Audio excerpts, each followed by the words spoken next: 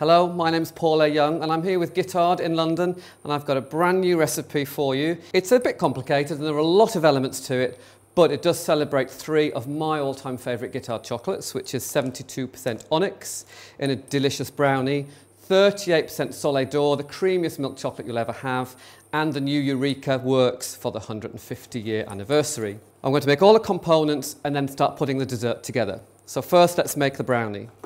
In my pan I've got butter, unrefined light muscovado sugar and some golden syrup, and I've brought it up to a caramel. As soon as it starts to boil, turn the heat off. Add in my chocolate. So once that is mixed in, take it off the heat. I'm going to throw in my eggs. No need to whisk them beforehand. I don't believe in any excess work that does not need to be done. And the heat in the chocolate, butter, syrup and sugar will start to cook the eggs and make the mix really thick and glossy. Eggs are in, plain flour. So that's mixed. Pour it into a lined baking dish. It makes about an inch deep brownie, so we get really generous cubes when we cut it. And it bakes at 175 degrees centigrade for about 25 to 30 minutes. Time for the toffee, and it's a malt toffee. Very different because we're not cooking any sugar, milk, cream or butter. We're taking malt extract, which is this delicious barley malt, which smells a bit like a mix between Marmite and jam, but it tastes very smooth and gives a really rounded flavour. And I've got some melted 38% Soleil. So all you do is melt the chocolate, have the malt extract at room temperature, and mix the two together. And it does create a plasticky, which sounds odd, I know, plasticky texture, and it does make the chocolate seize a little bit, but it forms a natural toffee. And all you do is mix that together. Don't slow down the mixing because it will seize completely if you do that. And what will happen is you'll get this very soft toffee-like emulsion from adding the malt. And I'm going to just pop it into a small ring or mould to form a shape so we can cut it later. Place it in the ring, pat it down, get your hands dirty, and then pop that in the fridge for at least an hour to cool down. And when it comes out, it's this more firm but pliable disc. Pop your pan on, get it on a medium to high heat. Nibs go in the pan, so these are going to warm through. At the minute they look very pale. As the heat gets through the nibs, they'll become much darker. So we're going to put our first little drizzle of syrup in.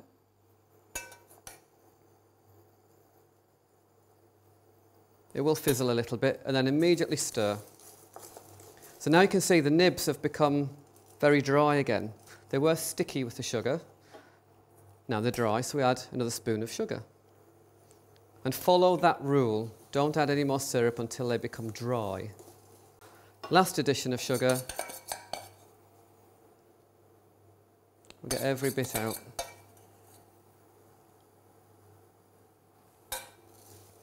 Mix that in.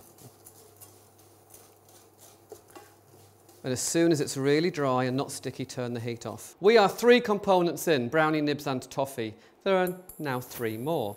A saltwater ganache, some scorched thyme to go on our chocolate twigs, and some whipped goat's cheese. So what I've got in there is my water, my salt, and I've got some melted Guittard 38% Soleil to then blend the water into it. And all you need to do is bring the water not to the boil, just until the salt is dissolved. Turn the heat off, and then pour the water into the chocolate. Whisk that together. It emulsifies immediately, so there's no need to get a hand blender in there. You don't want to aerate it. You want it to stay very, very silky smooth.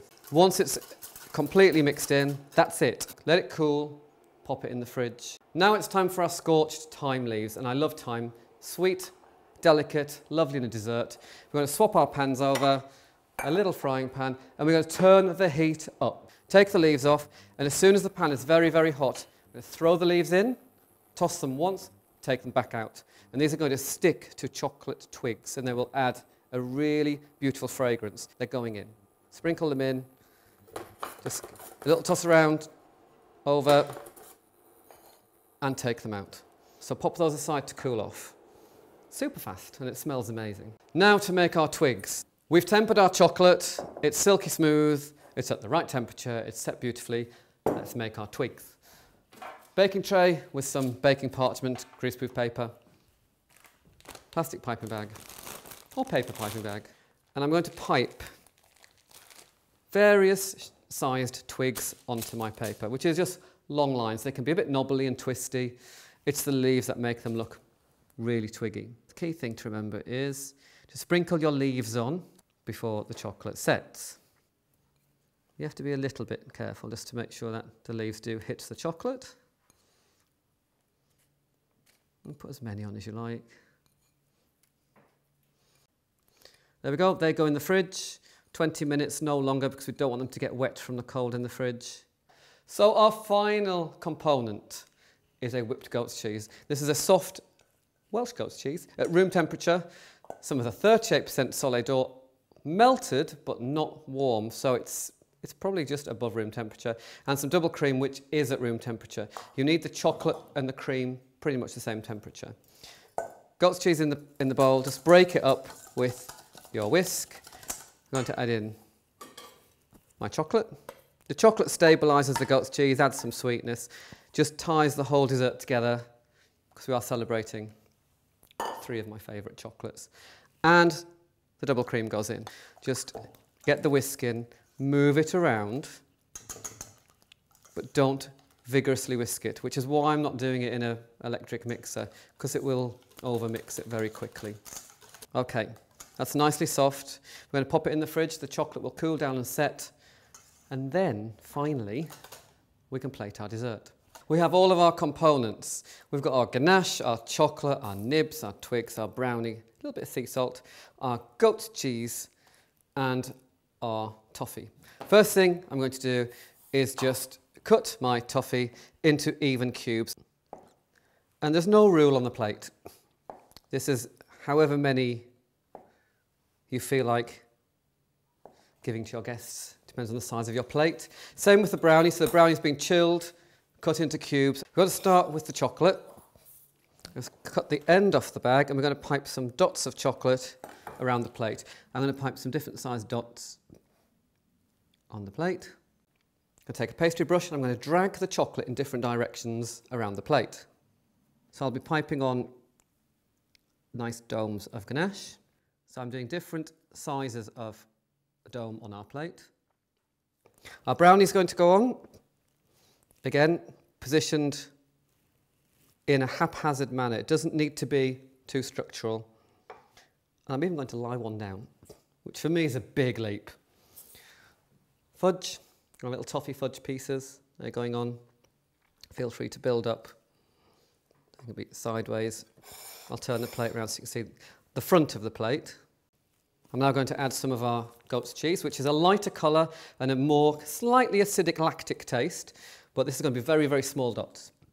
This is just to add lots of dimension and depth. So the twigs have come out of the fridge and they now do look like twigs. They've got the thyme leaves. These can be positioned on our ganache, leaning up against our brownie. Some of our crunchy nibs, which are panned nibs, around the dessert. This is going to add crunchy, sweet, but very cocoa beany flavour to the dessert. It's delicious. So that's using 3 chocolates, the 38% Soleil, 72% Onyx, which is in our brownie, and the Eureka Works to celebrate 150 years of Guittard. Brownie, water ganache, malt toffee, panned nibs, goat's cheese, and our finished dessert.